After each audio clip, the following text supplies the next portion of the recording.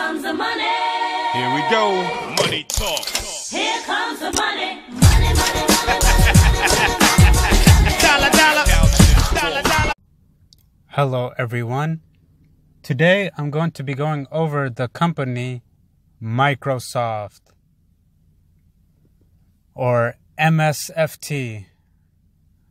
Microsoft Corporation engages in the development and support of software services, devices, and solutions. Its products include operating systems, cross-device productivity applications, server applications, business solution applications, desktop and server management tools, software development tools, and video games.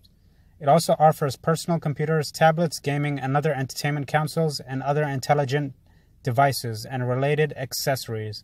It operates through the following business segments: productivity and business and processes, intelligent cloud, and more personal computing. The productivity and business process segment is comprised of products and services in the portfolio of productivity, communication, and information services of the company. The intelligent cloud segment refers to the public, private, and hybrid served products and cloud services of the company which can power modern businesses. The more personal computing segment encompasses the products and services such as Windows operating system, devices, gaming platform, and search engines. The company was founded by William Henry Gates III in 1975 and is headquartered in Redmond, Washington. The stock listed name for MSFT is Microsoft Corporation Common Stock.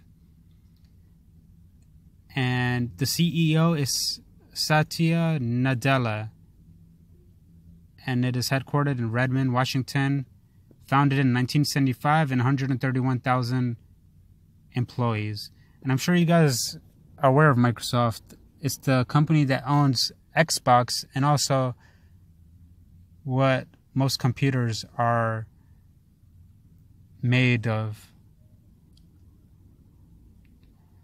The earnings per share is positive, and among the 34 analysts that rated this stock, 88% are saying it's a buy, 9% are saying it's a hold, and 3% are saying it's a sell. The Microsoft is well positioned with a cloud-first mindset, benefiting from Azure and Office 365, and new leadership has embraced third-party and open-source developer tools, aiding Microsoft's developer ecosystem. Windows 10 is the fastest-growing OS for Microsoft to date. Azure is the second-largest public cloud vendor, aided by secular growth. Microsoft is competitively positioned for new megatrends as Azure can power devices, and the firm is investing in AR, VR, and quantum computing. And then the ones who think it's a sell say that many of Microsoft businesses remain second or third in their respective markets. Azure in the public cloud, Bing and search after Google and Windows missed out on the mobile phone boom. Microsoft Windows operating system is likely to face declines due to the new form factors and as applications move to the cloud. Microsoft's hard businesses, Xbox Surface, remain low margin and oftentimes cyclical in nature. And when we look at the PE ratio, has a positive PE ratio. And when we look at the one